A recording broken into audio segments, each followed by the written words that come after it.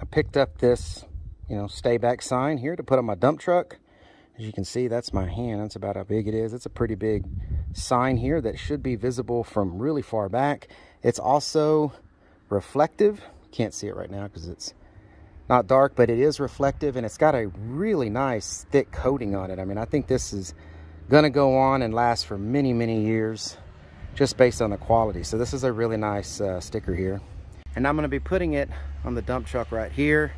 I did just spray paint this because I am gonna paint the whole bed, but I painted this so I can put it on and it would have a nice nice background.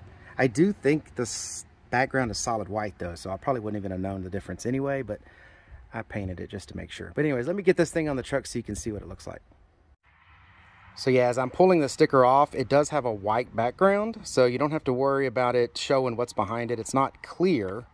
I mean, you can well, no, you can't see behind that at all. So it's a nice white background, so it's not gonna, show whatever's behind it. It will cover up whatever. So that's good. I'm gonna put it on. Now the tailgate on this dump bed is pretty beat up, but the sticker went on just fine.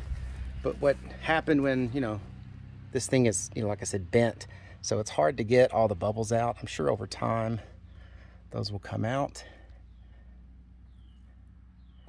But even with all the bubbles and wrinkles or whatever, I mean, that very easy to see.